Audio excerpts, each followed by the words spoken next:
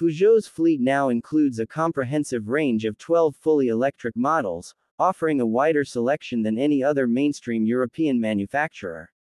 The e-3008 and e-5008 are arguably the most intersetting of the lot, though, targeting the popular SUV segment and offering by far the best range in the company's lineup. The long-range models feature a 96.9 kWh battery, a significant upgrade from the already solid 73 kWh battery found in the standard versions. This extra capacity translates to a substantial boost in range. The e-3008 long range can now travel up to 700 km on a single charge, while the e-5008 long range achieves 668 km. This puts them ahead of many competitors, including the Tesla Model Y long range, which offers 565 km of range. The e-3008 and e-5008 long range can charge at up to 160 kilowatts at DC chargers.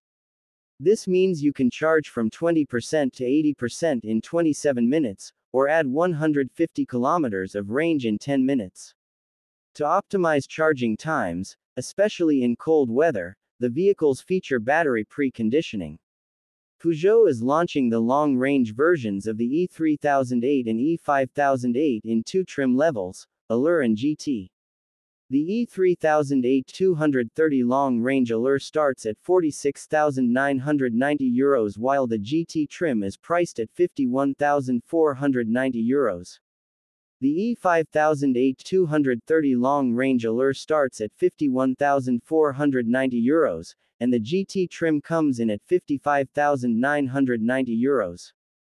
Peugeot outfits the Duo with a 210 horsepower, 157 kilowatts, electric motor with the 73 kWh battery, while the long-range versions get 230 horsepower output. A 320 horsepower dual-motor all-wheel drive version of both SUVs is also on the way.